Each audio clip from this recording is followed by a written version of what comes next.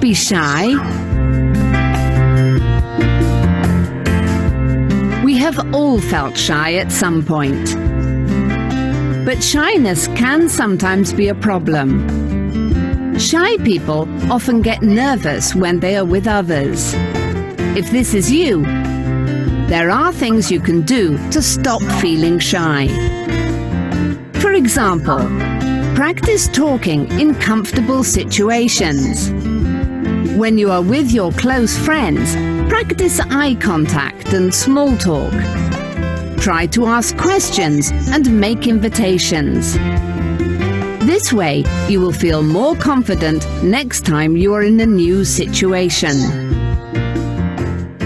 Also, joining a club or a team is a good idea. If you like sport, join a team. If you love singing, why not join a choir? You will meet people who are like you and start feeling more comfortable. Do you avoid conversations because of shyness? Don't.